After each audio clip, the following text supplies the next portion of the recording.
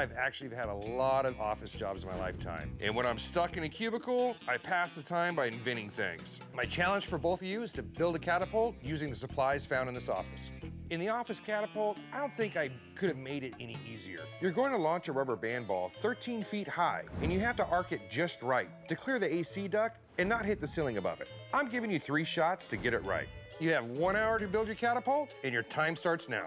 I totally thought I was giving them an easy one, but they both blew it. My strategy is to build a catapult made out of rulers and a giant T-frame as the rotating arm. Just need to apply tension down here with the rubber band so that when I pull this, something is gonna snap back.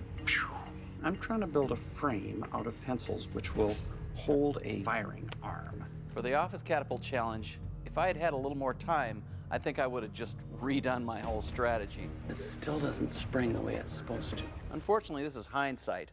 That base is really weak. It's really not working well. What if I adopt a totally different strategy altogether? If I had a larger catapult structure, I think I would have been able to get the job done.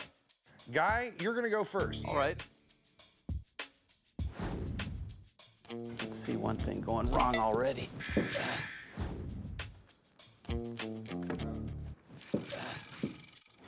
And I have to stand back while as I pull this tension. All right, Randy. All right.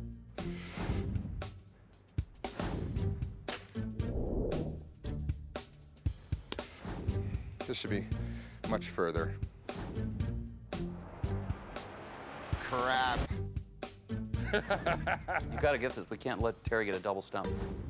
There's a lot of tension in this, so this could be the one that works. Oh, so close. Why don't you get what you built and show me how it's done? Let's see it. Gather around and take a look. Source of tension is gonna be the top of the light. It puts more pressure on the arm, which creates more potential energy when I pull back on the arm. In hindsight, it's pretty easy to say that all I needed to do was add some more rubber band power to my catapult to make it strong enough to launch the rubber band ball over the duct. Oh! Boom! Oh my God. You know what? Even if I gave them more time or double time or triple time, I still don't think they would have got it. We create challenges designed to outwit each other. Woo, boy. Take it easy, big guy. My IQ ranks me in the top 2% of the population. Don't like the title of genius, but I'm probably the smartest guy in the room. I'm the smartest guy in the room.